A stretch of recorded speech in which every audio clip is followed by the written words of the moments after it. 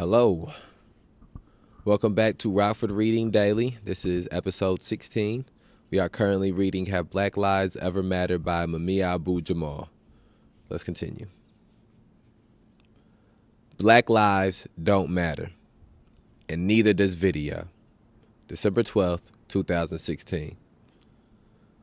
The trial of the killer cop who shot an unarmed black man, Walter Scott, is off. Hung jury. If the videotape killing of Scott wasn't shock enough, the hung jury certainly suffices. The images are, to say the least, chilling. Mr. Scott is seen fleeing in terror from a calm, younger white man. The runner appears to be one unaccustomed to running easily, yet he is running away from the calm-faced white man wearing a dark uniform. As Mr. Scott runs, the calm white man pulls out a weapon, aims, and pulls the trigger, pulls the trigger, pulls the trigger, pulls the trigger, pulls the trigger, pulls the trigger, pulls the trigger, pulls the trigger. 8 bullets fly. Mr. Scott, clad in a bright green shirt, crumples to the green earth and breathes his last breath.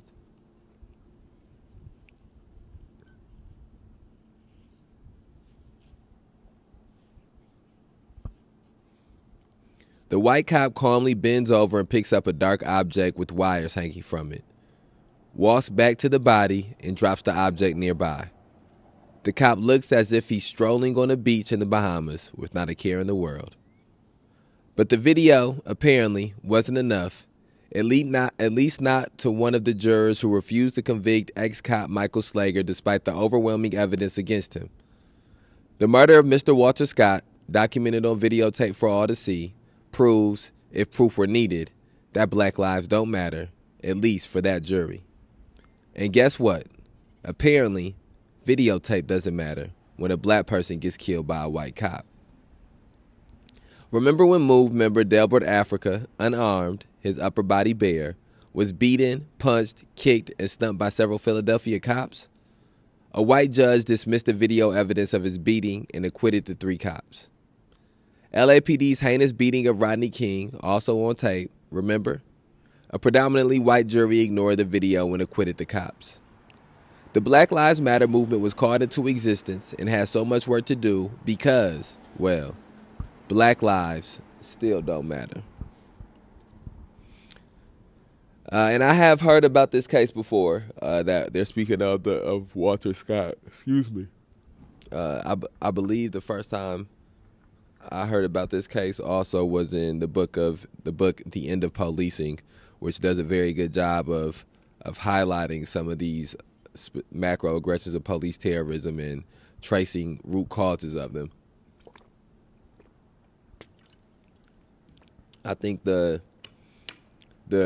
this passage paints a picture of me of 2 things. One of them is just the violent nature of policing, the normalization of the violence and the normalization of the corruptness that this officer that ended up being caught filmed doing this without any type of worry or concern of what may happen if he is caught planting this taser. He just goes and plants the taser. He shoots the man running away from him.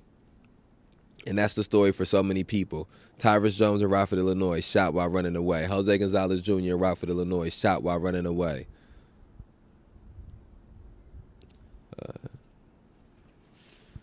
And then I think the other thing is the fact that, again, we've seen here that it was video of Faustin Guaitigo being murdered inside of his home by Winnebago County Sheriff deputies, and it did not move the needle. It did not get people out of their seats and onto the streets. And so we have to do the work of making sure that our humanity and our empathy is not less advanced than our technology. And right now, that is the case, is that we have these technological advances that can get us to be able to see these heinous actions in 4K, but we still have are propagandized by mainstream media to believe that these police officers can do no wrong. And so we have to change the perception of police We have to change the perception of police. To protect and serve whom? Published this pamphlet in September 2015, updated February 2017. What makes a movement a movement? What social forces come together to make it cohere, to build it into something that can stand in the world like a newborn thing, able to drop, rise on unsteady legs, breathe deeply, and then run its course? Consider this. There has never been a time since the, quote, founding, end quote, of the U.S. government that there has not been a movement of some sort. But, like any other thing in life, such movements have been weak or strong, in ebb or flow, depending on the social conditions from which they emerge. We live in an era where the very notion of a movement seems strange or out of time.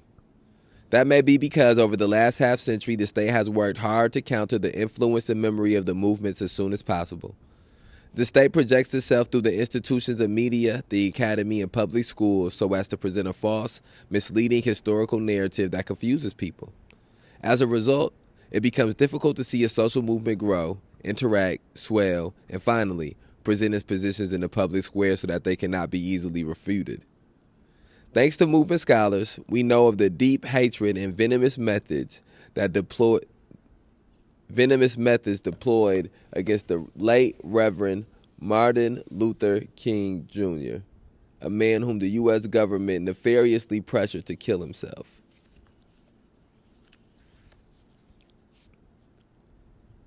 The Reverend's greatest enemy was his own government, a force crystallized in the person of the director of the FBI, J. Edgar Hoover. Hoover, an unabashed racist, used his powers to try to destroy any movement that questioned the status quo. But Hoover seemed to reserve his deadliest assaults for members of black freedom movements. This may be perhaps best seen in the program codenamed COINTELPRO, code speak for the counterintelligence program operated for decades by the FBI against U.S. citizens, particularly black movement leaders from Dr. King to Huey P. Newton of the Black Panthers.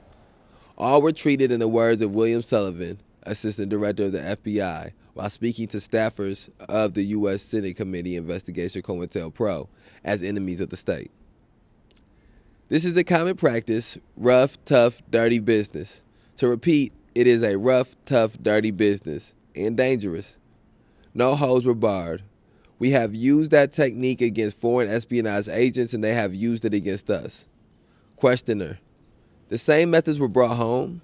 Answer: yes, brought home against any organization against which we were targeting. We did not differentiate. This is a rough, tough business, end quote. Nor should we forget how the FBI viewed Dr. Martin Luther King Jr. against Director Sullivan's words. Quote, we regard Martin Luther King as the most dangerous Negro leader in the country, end quote. Why is this important to us now, in the womb of another emerging national movement? It is vital, for it teaches young activists and revolutionaries in the making that this is the real, essential nature of the state. Militant opposition to any social force that seeks to make it more open, democratic, and accountable, and that threatens to increase public control over public resources, institutions, and affairs. If you begin a social movement and fail to understand this historic reality, you will march into a buzzsaw that will leave you in pieces. And then that brings us to the end of that passage. And again, this is just Mumia Abu-Jamal speaking about the importance of movement building and the way that we must go about movement building for the issues that we are currently facing in Rockford, Illinois. For the issues that we are currently facing when it comes to police terrorism, mass incarceration, and racial injustice the world over. But also, again, we want to specifically be relating these to Rockford, Illinois. And I ain't gonna lie, those two passages, I just smoked this blunt, this coffee was kind of weak, and them two passages got me a little tired. So I'm gonna stop this segment, and then I'm gonna pick it back up in a couple hours. All right. Excuse me.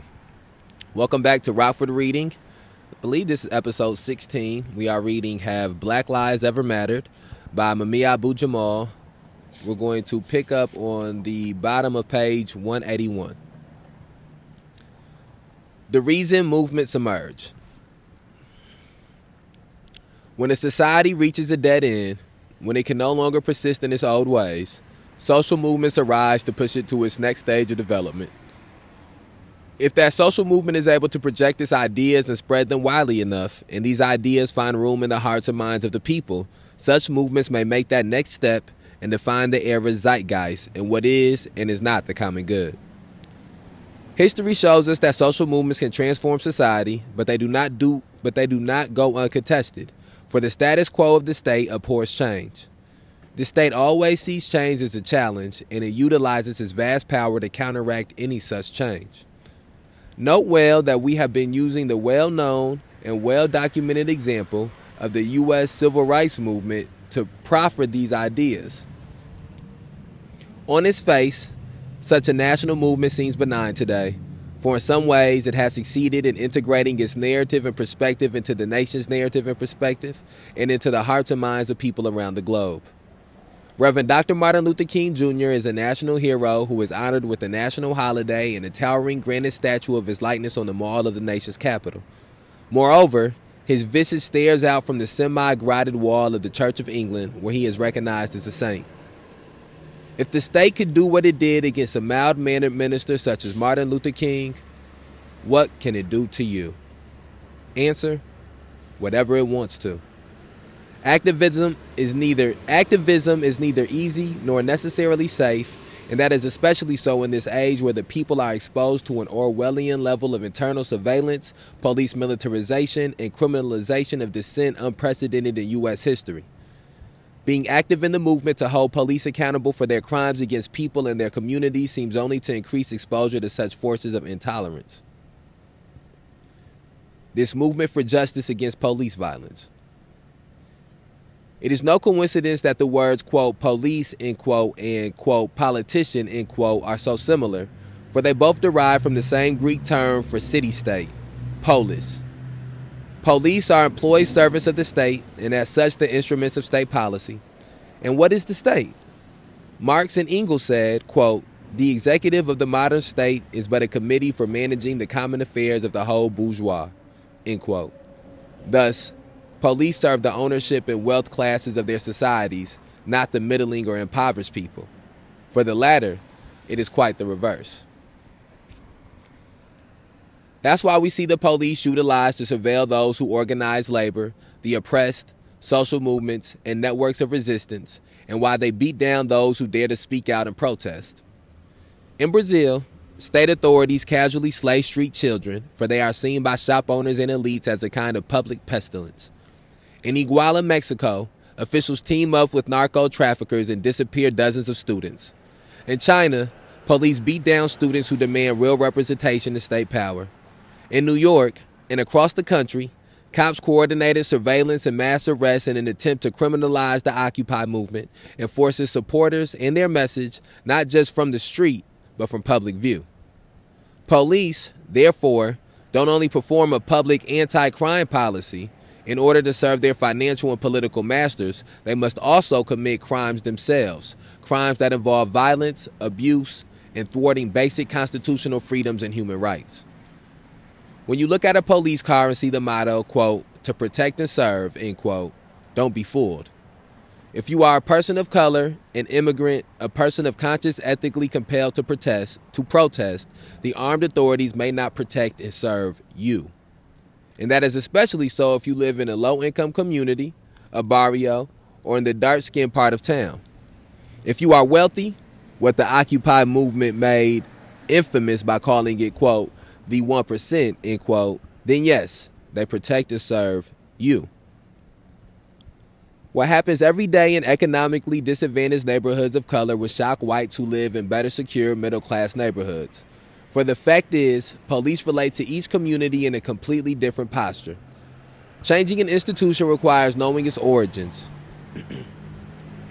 Therefore, activists committed to holding police accountable for chronic violence in our communities must know who the police really are, historically, and what social function they have performed. If activists are undereducated in this regard, or misinformed, they will not be able to see how best to approach and change the police as an institution. Understanding history keeps activists from accepting cheap reforms that act as institutional covers for the growing repressive powers of the police in an era of mass surveillance and open authoritarianism. Taking the time to study and understand America's deep history is essential in order to see, anticipate, and plan for what is before us. And then a new passage starts right there. Give me a second, y'all. I got to take a drink of this coffee. It's early morning. It's early in the morning. It's starting to be chilly these mornings. So I got the coffee to keep me warm and to get a little boost on the day. So let's do some reflecting on the last two passages we just read. First, I think the thing that sticks out to me the most from the last passage we read through is the statement that we must understand the history of policing if we want to be able to properly struggle against policing. And I that's something that I've implored heavily about all three of these issues that we tackle here as an organization: police terrorism, mass incarceration, and racial injustice. I don't believe that you can properly combat and struggle against any of these three things without having an intimate knowledge and intimate understanding of the history of those three things, of where the roots of those three things and where they trace back to. Because at any point in which you fall short, or even at any point in which you fall short in understanding the full history of any of those three issues, is a vulnerability for you to be, or for the movement, or for your struggle, or for the struggle to be exploited by these institutions that inherently understand all three of those things. Because even if the person that is the chief of police doesn't understand the roots and the history and the origins of police, his police department has existed since the roots and since the beginning of this institution in whatever area he is in. And so he doesn't need to understand those things. The institution that he is part of understands those things.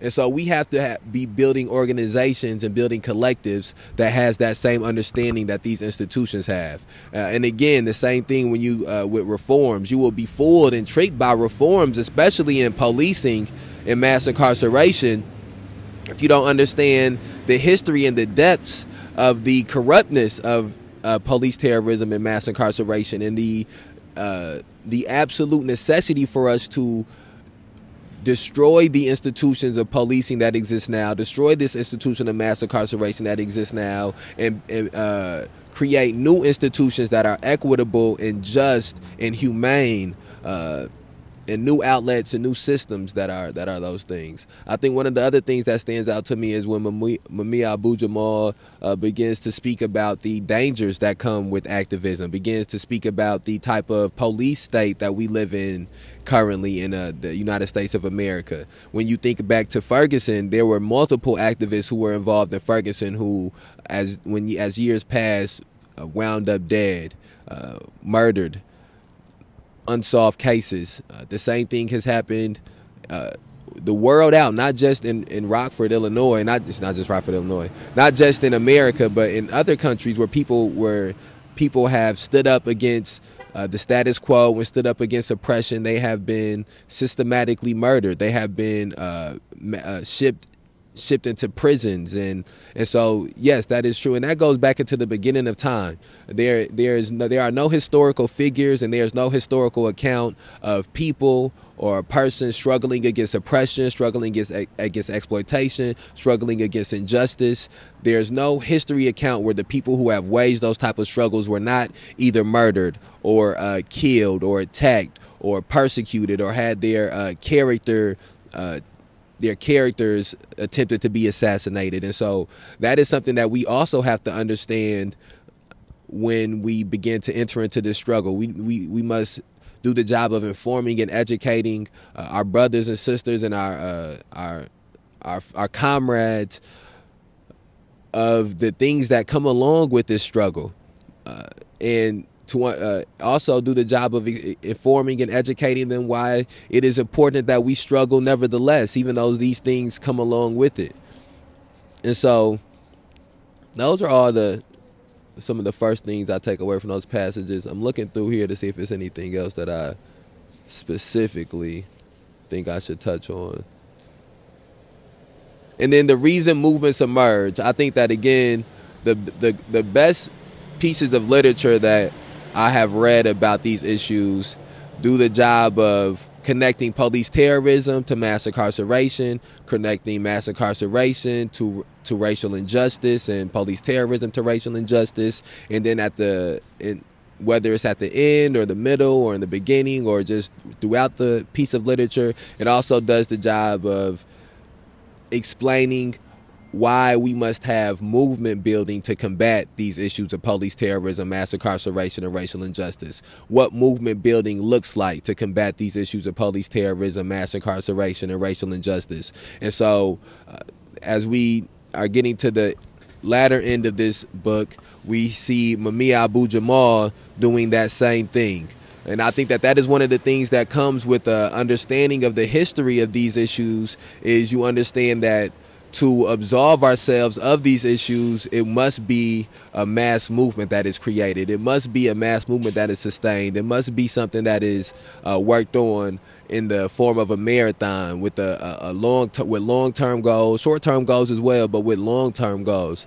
And so I was happy to see that Mumia Abu-Jamal started speaking about movement building, and I thought the things that he said about movement building were spot on.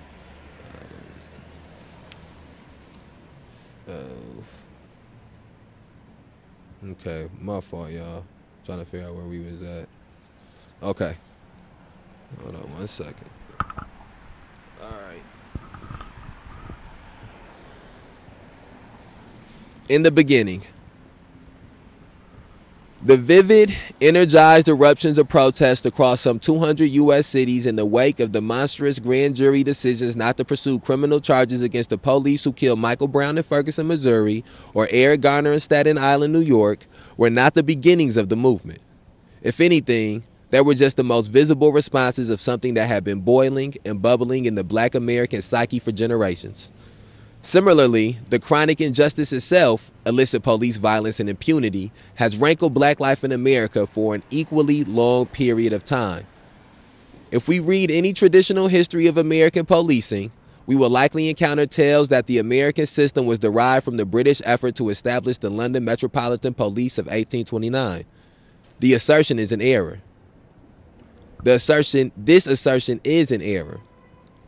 2 centuries before the institution of Scotland Yard got into the game, armed, violent police forces were operating in the United States with a specific role: to keep enslaved blacks in bondage, to punish those who attempted to escape to freedom, and to deter blacks from revolting against the system that enslaves, commodifies, and terrorizes them. Originally known as, quote, slave patrols, end quote, thousands of armed British soldiers were dispatched to Barbados to form the core of forces used to keep Africans in complete subjugation to their white oppressors. Indeed, this was their only job. Their import from the British West Indies to the British colonies in North America, circa 1696 to 1702, marked the introduction of what were then termed, quote, militia tenants, end quote.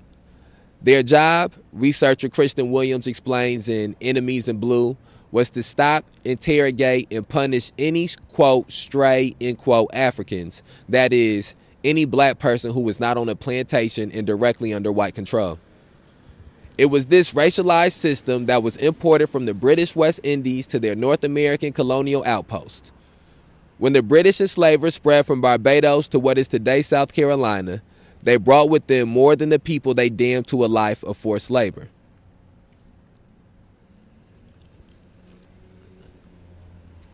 They brought with them an armed system of enslavement and perpetual surveillance, a feature of all Southern slavery, but one particularly intense there so as to protect the minority whites from the massive enslaved black population that outnumbered them from the earliest years.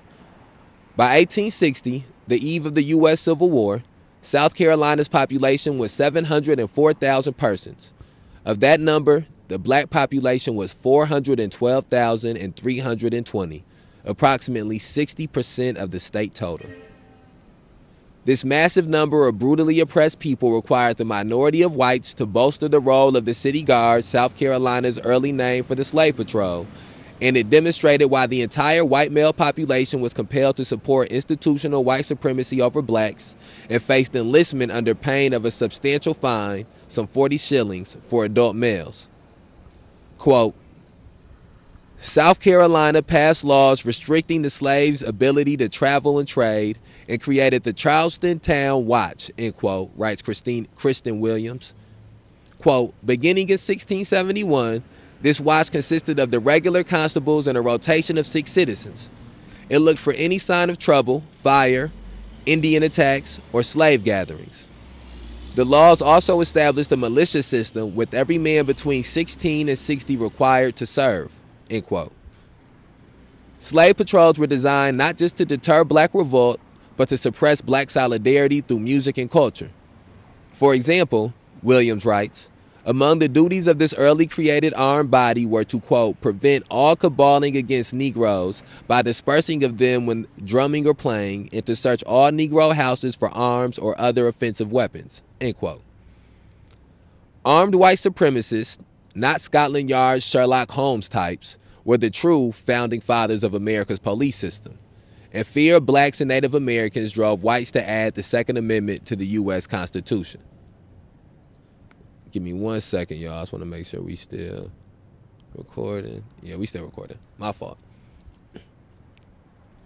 Police, like slave owners, were given legal and customary immunity from anything done to Africans, whether enslaved or free. That, too, is a fact, one we must come to terms with. To be sure, every state was not South Carolina, nor was South Carolina every state. But it should be noted that this was an important feature of Southern society, one that centered on institutional white supremacy and enslavement of blacks to generate enormous amounts of white wealth. And given the particularly American lust for wealth, we cannot ignore that the North, not to mention the so-called border states, also had a hand in the flesh markets of slavery. In 1790, New York led all Atlantic states in the number of enslaved people held, with some 21,000 people there forced to live in bondage. That same year, Pennsylvania had about a fifth of that number, but by 1820, Pennsylvania's enslaved population had mushroomed to 30,000. This, however, was roughly a fifth of the number for the average border state, such as Maryland and Kentucky. That said, New York, the bustling economic whirlwind of the colonies and post-revolution states, had its own history in ways quite diverse from its sister states in the South. New York, during the 19th century, was home to millions of European immigrants, many of whom were fighting anti-immigrant antipathy. The anti-Irish feeling of the British elites carried well into the Atlantic states, and Irish folks were subjected to brutal and unrelenting prejudice in Philadelphia and New York. On the bottom economic and social rung of American society, they were not seriously regarded as white. In Noel Ignatieve's groundbreaking 1995 work, How the Irish Became White, he recounts the peculiar origins of the Philadelphia Police Department. There, Irish were involved in running battles with nativists who, deeply imbued with anti-foreigner, anti-immigrant, and anti-Catholic fervor, staged violent attacks on Irish people and even attempted to burn down their churches. Irish folk in Pennsylvania and New York responded to such provocations as people in cities have done since Rome. They banded together, established gangs, and used their numbers, their grit, and their smarts to defend their communities. They also engaged in illegal activities to hustle money and boost local influence. In the mid-19th century Philadelphia, one of the more notorious gangs, the Killers, used the local Moyamensing Ho's fire department as a gang hangout. Its leader, a crafty Mexico War veteran named William McMullen, wanted to take the gang into politics. This era featured the rise of the so-called Know-Nothings, an anti-immigrant nativist faction that commanded considerable national influence in politics during the 1850s. By 1856, however, McMullen's organizing ability, skill at stuffing ballot boxes, and intimidation of political opponents resulted in his fellow gangsters opening up the mayorship to a Democrat, Richard Vaux, who who returned the favor. McMullen immediately offered 6 members of Moya Machine Hoes, and also the Killers, jobs as cops. They were later known as, quote, Dick Vaux's Police, end quote, and became infamous for their epic brutality, especially against black Philadelphians. Through their public offices, they rolled back the nativists and formed a barrier against black advancement in the city of brotherly love. In many ways, today's institution of policing extends from a historical continuum that began with white supremacist slave patrols and, in cities like Philadelphia, organized gangsterism. And in those origins lie many of the defects of the present system. They remain racist. They remain conservative. And like the gangs that their grandfathers belonged to, they remain cliquish, clannish, and aggressive toward outsiders. In 1850s era Philadelphia, they didn't preserve the peace or strive for justice. They started riots. Race riots. And then that brings us to the end of that passage. Ooh, it's chilly out here. I got one glove. I'm missing a glove, and then the glove I got 2 holes in the finger, so it's a little chilly. This mic cold as hell. It's metal. I need to get like a cover for the mic so the mic don't get so cold. Okay, sorry, that's off topic. That's off topic. So with that passage, first I would say that I did not know about the Philadelphia policing, the origins of the Philadelphia policing. I have heard before. I have not heard of the book that Mumia Abu-Jamal was referring to about Irish people becoming integrated into the social construct of white in America. But I have heard many people speak about how Italians and Irish and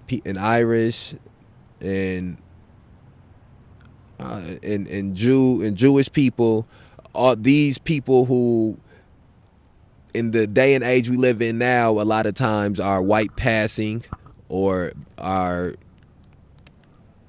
deemed to belong to the social construct of what is white people in America. It was a time in American history where they did not belong to those things, where they were not as accepted into mainstream society. And one of the things that is commonly talked about is how there were, if you just did it strictly off of this idea of nationality, and since the Africans who have been brought over here had lost the nation specifically that they were from, or the tribes that they were specifically from, through the whitewashing of their cultures, there were more Africans than there were any other group. There were more black people than there was any other group. There was more black people than there was Italians. There was more black people than Irish. There was more black people than British. There was more black people than any of these specific particular groups. And so what these people from these different nationalities did was band together and form this construct of white to take back, stop, to no longer be the minority and to become part of the majority, to no longer be part of the marginalized and become part of the marginalizing. And again, that is something that we must understand for the historical context of racial injustice, which is another one of the things we're struggling against, so we can be able to properly articulate how race is a social construct. Now, that does not mean that when you articulate how race is a social construct, that it is not real and lasting effects from these social constructs that have been created that we must do the work of addressing and dealing with. But it does mean that part of the history and the roots of the issues of racial injustice tie back to the creating of these social constructs. And then another one of the things that stood out to me, give me 1 second, I'm looking through here. Well, another one of the things that stood out to me is Mumia Abu-Jamal talking about the origins of American policing. And I've read a couple of books that I would recommend to people, and I've probably have recommended through other episodes of this podcast. But The End of Policing by Alex Vitale and Rise of the Warrior Cop, The Militarization of America's Police by Radley Balco, and Locking Up Our Own. Even though Locking Up Our Own is a good book, but it doesn't really pertain to this specific thing I'm trying to get to. And Policing the Black Man by Angela Y. Davis. Not Angela J. Davis. I think I'm getting that right. But I would recommend those 3 books because they all do a good job of talking about the origins of policing. And I do agree with Mumia Abu-Jamal that the origins of American policing predominantly derived from slave patrols and the slave patrols that were in the South. He pointed to South Carolina specifically. But I do also believe that there are some origins, particularly in different regions of this country that aren't the South, that have some type of that did take some type of inspiration from the type of policing that was going on in Britain, in the British policing. So I do think it's important to become informed both about the slave patrols that existed in America and how they influenced American policing, and also what policing looked like in Britain. And I can't remember what the names of them. They had a name for them. Bobbies, I think they call it Bobbies or something like that. So those are my main things that I take away from that specific passage that we just read. We don't have much left in the book. I'm thinking the next episode should be our final episode. We had 26 minutes and 22 seconds. Man. Nah, let's keep it under 30, because if I read another passage and then speak about it, we're going to go to like 40. So we're going to keep it under 30. I want to thank everybody for taking the time to listen to this. I want to ask you to please share this on whatever platform you're listening to it on. If you haven't listened to some of the previous episodes, please go back, listen to the previous episodes of The Social Construct of Leslie. And then I would also ask you if it's more episodes out now. Social Construct of Leslie. This is Rockford Reading Daily. Please go back to listen to the previous episodes of Rockford Reading Daily. However, if you have not also listened to The Social Construct of Leslie, please go listen to The Social Construct of Leslie podcast. Listen to the Leader List by Ari Perez podcast that's on here. And also Live from Occupy City Hall podcast has some episodes out. So please go and listen to those. Like us on Facebook, follow us on Twitter, like us on Instagram, subscribe to us on YouTube. And again, we put these out so that way every day somebody can have the opportunity to begin on their journey to struggle against police terrorism, mass incarceration, and racial injustice, and to also present people the opportunity every day to continue on their journey to struggle against police terrorism, mass incarceration, and racial injustice. All right, we outside, y'all.